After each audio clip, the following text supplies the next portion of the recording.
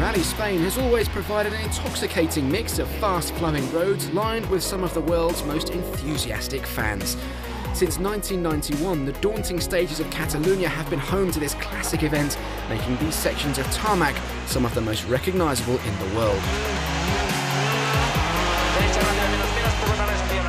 The roads are more racing and really, for me, more enjoyable to drive. Really nice, smooth road. There's no bumps or anything really, so it's really like racing all the time.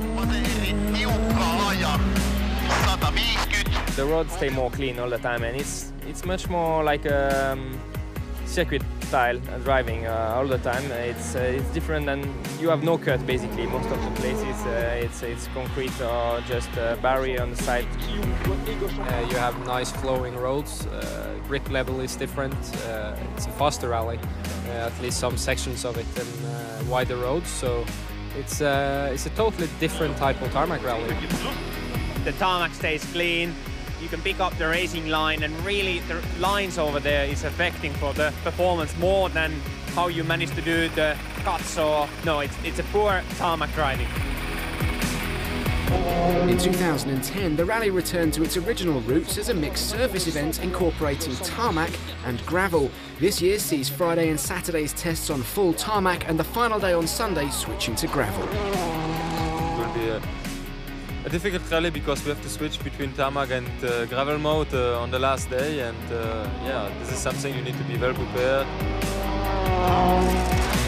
The switch to gravel on the final day has caused somewhat of a stir amongst the teams, as the cars will start Sunday morning stages in classification order.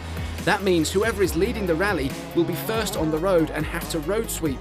As a result, we could see a return of yesteryear's slowing down road order tactics on Saturday night. Rally Spain has quite simply been dominated by the now retired 9-times world champion Sebastian Loeb.